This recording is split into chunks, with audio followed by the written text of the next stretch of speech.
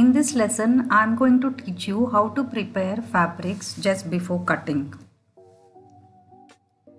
There are a lot of factors to consider just before you cut out the fabric.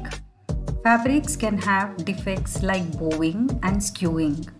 That means the warp yarns may not be exactly at right angles to the weft yarns in a woven fabric. They also need straightening of uneven cut ends. They could be prone to fabric shrinkage. We must also consider the design of the fabric. They could have issues like one-way prints or problems of striped designs. Pre-shrunk fabrics are labeled as sanforized.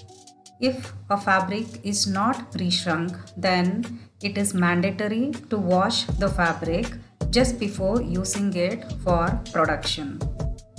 Fabrics that are not pre-shrunk must be soaked in warm water to remove any residual starch.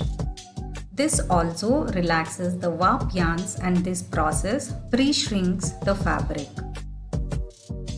After soaking it in the water, allow it to dry. After that, you have to straighten the cut ends to remove any bowing or skewing issues. Now you have to set the fabric grain perfect. Near the cut end of the fabric, pull out a weft thread. As you are pulling it out, you will see it's leaving a gap in the weaving. Take a sharp fabric cutting scissor and cut on this line that appears now as a gap in the weaving.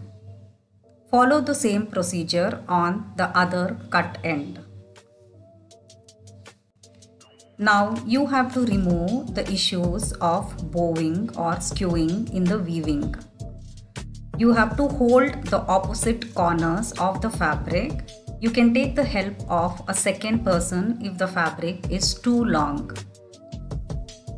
Now stretch the fabric diagonally and tug at it very strongly. Repeat the same procedure in the opposite direction. Keep doing it until the warp yarns appear to be exactly at right angles to the weft yarns. While cutting out the garment pattern, you have to consider the design or the fabric formation.